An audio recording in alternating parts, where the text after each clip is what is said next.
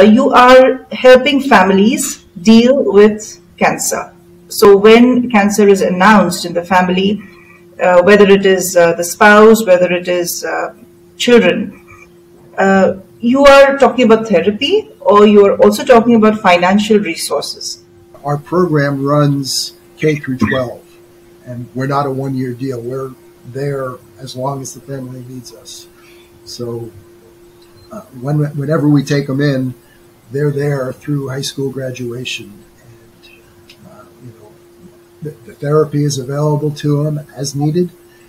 We also provide for anything that a school would charge directly to the family. We cover, and we also branch out into like everyday school or everyday activities or club activities. Sports, soccer, hockey, tennis, climbing, whatever the child has an interest in.